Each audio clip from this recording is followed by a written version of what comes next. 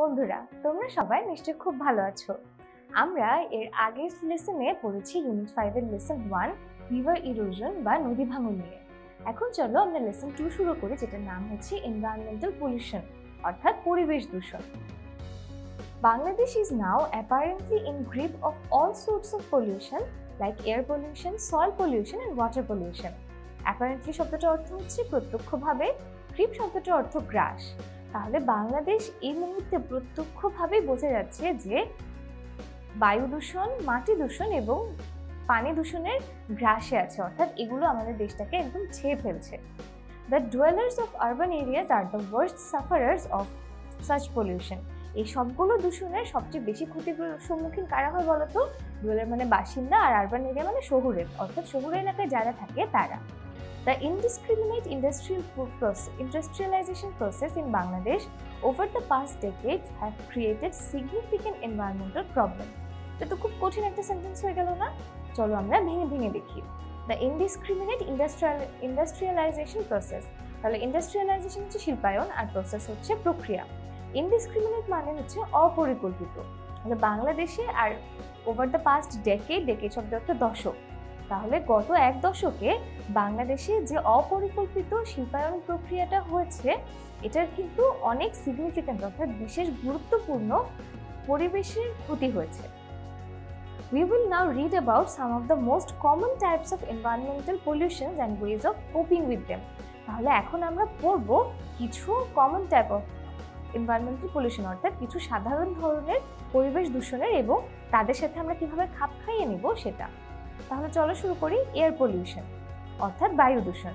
Air pollution comes from a wide variety of sources মানে কি উৎস, অর্থাৎ অনেক উৎস থেকেই কিন্তু আমাদের বায়ু দূষণ হয়ে থাকে।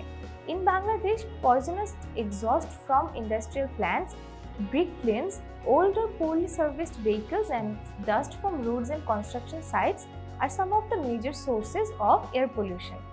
তাহলে বাংলাদেশে পয়জনাস এক্সস্ট, পয়জনাস মানে বিষাক্ত, এক্সস্ট মানে হচ্ছে ইঞ্জিন বা মেশিন থেকে নির্গত বায়ু, অর্থাৎ আমাদের ইন্ডাস্ট্রিয়াল প্ল্যান্ট অর্থাৎ আমাদের শিল্প কারখানা থেকে যে বিষাক্ত বায়ু বের হয়। ব্রিক ক্লিনস, বড় চুলি বা চুলা, ক্লিন মানে হচ্ছে বড় চুলা, অর্থাৎ আমাদের ইট পোড়ানোর জন্য যে ইটের ভাটা তৈরি করা হয় সেই ইটের ভাটা।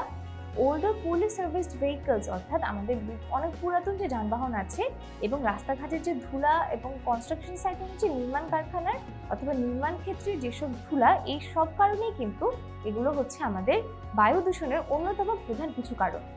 We can minimise this type of pollution, আমরা এই ধরনের দূষণ কমাতে পারি by making less use of motor vehicles. কিভাবে আমরা এটা কমাতে পারি? যদি আমরা আমাদের মোটর যানবাহন ব্যবহারটা কমাই and avoiding the use of vehicles older than 20 years. Avoiding মানে কি? পরিহার করা। যদি আমরা পরিহার করি 20 বছরেরও পুরানো কোনো যানবাহন ব্যবহার করাটা বন্ধ করতে পারি।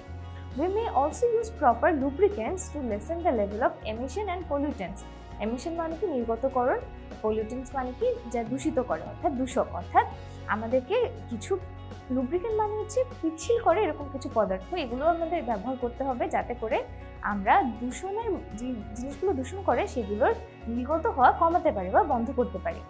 We can encourage people, encourage মানে হচ্ছে উৎসাহিত করা, to use compressed natural gas or CNG অথবা liquid petroleum gas LPG for fuelling there curse, অর্থাৎ গাড়ির জ্বালানি হিসেবে আমরা মানুষজনকে উৎসাহিত করতে পারি যাতে তারা সিএনজি বা এলপিজি ব্যবহার করে। The government may relocate hazardous industries like brick kilns to areas away from human habitations. Relocate মানে হচ্ছে নতুন এলাকায় প্রতিস্থাপন করা, hazardous মানে ঝুঁকিপূর্ণ, আর habitations মানে আবাসস্থল। অর্থাৎ সরকার আমাদের যেসব ঝুঁকিপূর্ণ বা ক্ষতি করতে পারে এরকম ইটের ভাটা আছে এগুলোকে আমাদের মানুষের লোকালয় থেকে সরিয়ে দূরের এলাকাতে আবার প্রতিস্থাপন করতে পারে। ঠিক আছে, তাহলে দেখো এখানে আমরা ছোট দুটা প্যাসেজ পড়লাম এবং এগুলো অর্থ কিন্তু এখানেই দেয়া আছে। এর পরের ভিডিওতে আমরা পরের প্যাসেজটা পড়বো এবং এরপরে আমরা কিছু এক্সারসাইজও করবো।